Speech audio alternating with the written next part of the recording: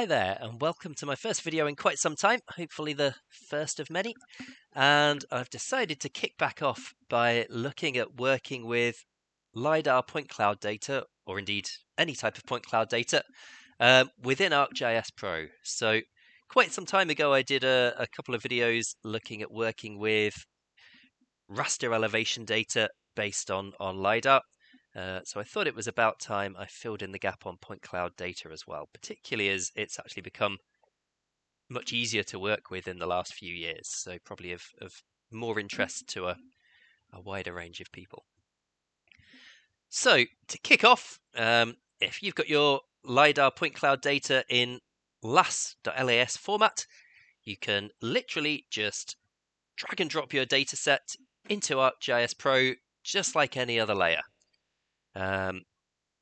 Now I've got a local scene set up here. It will appear in a 2D map as well, but obviously you'll be limited to a top-down view of the data.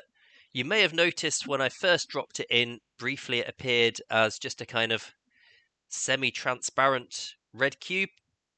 That is the kind of loading display, and if it stays in that perspective, if you keep seeing a kind of translucent red cube rather than the points that I'm seeing here, essentially that means the point cloud you're trying to view is too big for your video memory.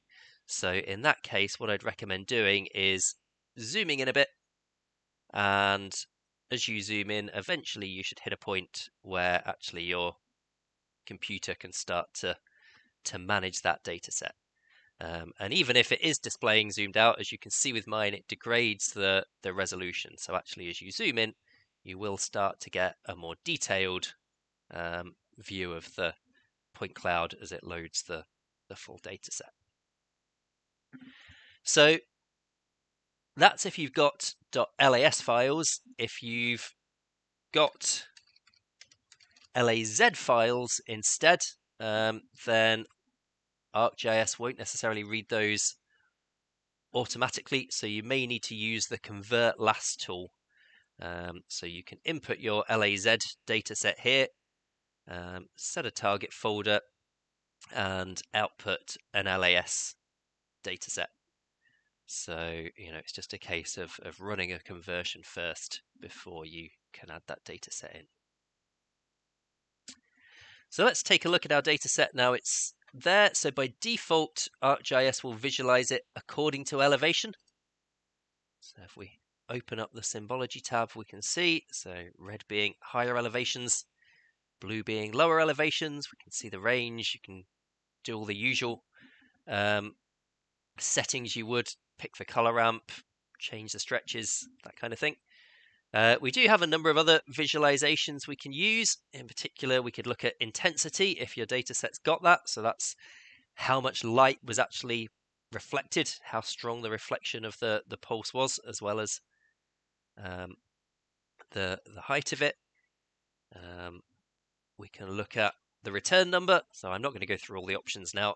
You can have an experiment. As you can see, by default, we'll always see first return most clearly at the top, but if we zoom in around the vegetation layers in particular, we'll see that the first return comes from the top of the trees, the top of the vegetation, but we do have 2, 3, 4, even 5 returns in some cases lower down below those. And the other one that's particularly of interest is classification. So LiDAR points are often classified to indicate the type of surface they're being reflected from.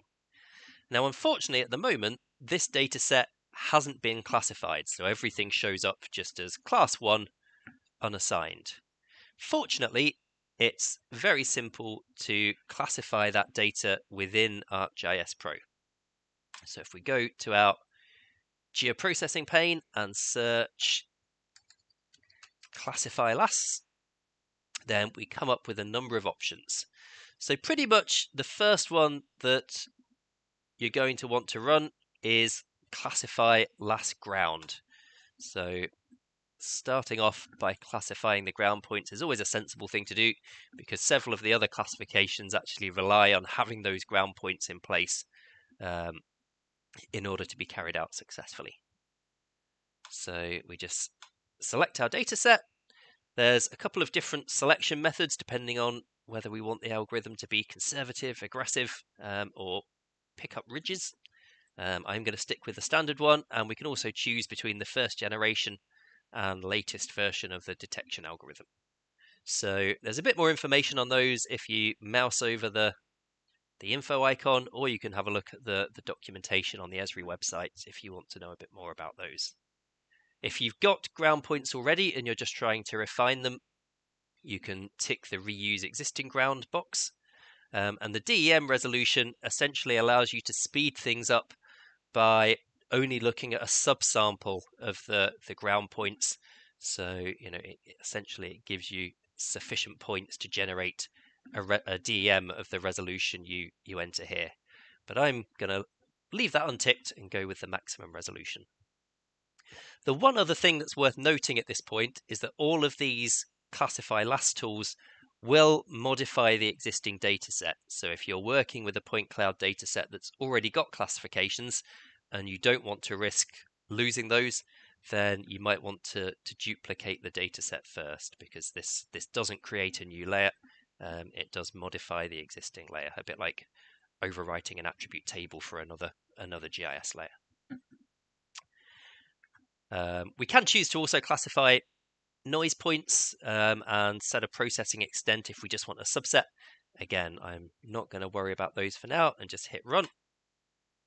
So this will take, in my case, probably a minute or so, probably a bit less to carry out the processing. Obviously, how long it takes will depend partly on the power of your computer and partly on the size of the point cloud data set that you're trying to process. So may have to be patient depending on what you're working with. And there we go. It disappears for a second as it reloads the updated dataset. So if I go back to symbology and ask it to add all values, you'll see we now have ground points as well as unassigned appearing on our classification. And now we have that, we can also start to make use of another visualization tool, which is if we right click on our data set, we can choose to filter it. So we now have the option of filtering just ground or just non-ground points within our layer. So unsurprisingly, ground points will give us a much flatter layer, removing vegetation, buildings and such like. And just non-ground points will give us the vegetation, the buildings, and everything else. So what if we now want to try and classify those remaining points? So we head back to our geoprocessing toolbox, and the next one I'd recommend running is classify LAS building, because I've discovered that if you attempt to classify vegetation first, it will tend to assign vegetation classes to the buildings, and the classify LAS building won't then redetect them as buildings. So in terms of the go with the ground first, then buildings, and then, as we'll come on to in a second, classify by height, which will add in elevation layers. So we'll pick our same data set again. We can set minimum rooftop heights, minimum roof areas. Again, choose some settings for the classification method we're using. Again, we can reuse existing building points if it has been classified and we're just trying to refine that. And we can also identify if this is photogrammetric data, so it's been produced by, say, a drone taking photographs rather than a laser scanner. We can tick the box and it will process things slightly differently. We can also choose to classify above roof and below roof points and set a processing extent if we so wish. But I'm going to stick with the defaults for now, hit run, and there we go. So once again, I'll need to go back to symbology, get it to add all values, and with a bit of luck, there we go. We now have a building class added to our dataset. Now, it's worth noting there are kind of standard numbers for all of these classes. So you'll see 1 is unassigned, 2 is ground, and then it's jumped straight to 6 for building. Oh, and I've realized that I've still got this filtered to just show non-ground points. Let's change that back to all points, so we should actually see what we're looking at. There we go. And we can see it has picked up the buildings here, residential area over here. So we now have our data set showing ground points and building points. So most of what's left is vegetation. And if we want to classify that, then the final tool that I'm going to use for now is the classify LAS by height. So again, input our data set. It has to have ground points already to do this. You can use a raster surface, but frankly, if you've got a decent point cloud data set, why would you?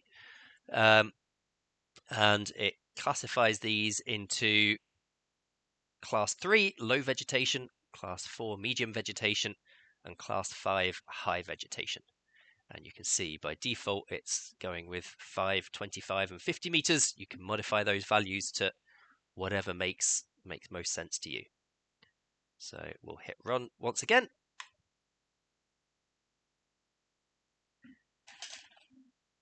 And there we go. We should now have a fully classified data set. So once again, I'll add values here in the symbology pane. And we can now see our ground points, low, medium, and high vegetation, and buildings. And obviously that means if we want to kind of extract those individually, use them as a basis for further analysis, we've now got that classification there ready to filter out the relevant points. So that's most of what you need to know really to get started with the basics of working with point cloud data within ArcGIS Pro. The only final thing I'm going to mention is the Create LAS dataset tool. So if you're working with multiple point cloud datasets, so you've got it broken down into tiles, for example, and you want to be able to process all of those in one go rather than having to cycle through everything individually, then the Create LAS dataset tool allows you to select multiple files. So I'm going to select the one I've already been working with and a neighboring tile just to stop things from taking too long. Set an output name, and you can see excuse me, this produces a .lasd file. So it doesn't create a new LAS file, it doesn't pull in all of the data from the originals, so it's not creating huge files. It's more like creating a virtual raster. So this just creates a file that then references both of those original data sets and allows you to work on them as if they were a single data set. Set the coordinate system. We can create projection files if we want to, but once again I'm going to leave everything as the default. Just hit run, and very quickly you can see we now have a second tile loading alongside the original data set that I was working with. And there you go. As I said, that kind of covers the basics that you'll need just to get your point cloud data in there, ensure it's classified, and start being able to visualize it. And they really are a powerful tool. Once you've got to that stage, there's a lot more things you can do in terms of detecting objects, extracting features from the point cloud, but those are topics for other videos. And probably the next thing that I'll do is just quickly show you, once you've got your point cloud, how you can then convert that into a raster DSM or DTM, which can then be useful for a whole range of other visualization and analysis tasks. So I hope that was useful. If it was, please do like and subscribe, and keep an eye out for hopefully some more videos in the not too distant future.